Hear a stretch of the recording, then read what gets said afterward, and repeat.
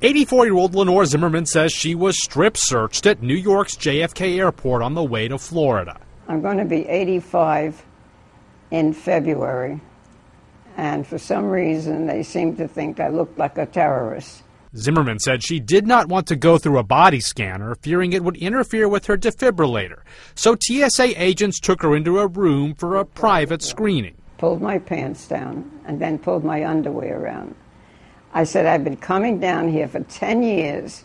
I've always been patted down, but I've never been strip searched. It sounded terrible, and I feel like I've aged a few years in a few days. But the TSA tells New York television station WABC that no strip search happened, apologizing to Lenore Zimmerman for the unpleasant screening, but saying strip searches are not part of its protocol. I want my mother to continue to get patted down and checked just like anybody else. I don't want her to be given special rights, but I just don't want her to be abused. The agency also says it looked at closed-circuit cameras that captured the incident and says all proper procedures were followed.